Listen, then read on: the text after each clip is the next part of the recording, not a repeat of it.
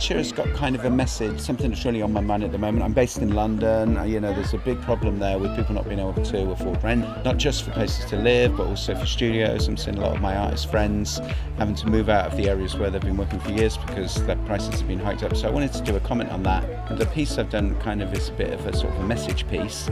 The way I decided to do it, because usually I work with paper and I cut paper up, that's my thing. I thought, well, rather than doing a liner cut or engraving, I'll work with very thin wood and cut that up instead, because I'm quite used to working that way. So instead of paper, I just used wood, and we just cut it up with little saws and we glued it down onto another piece of wood to give us our raised print.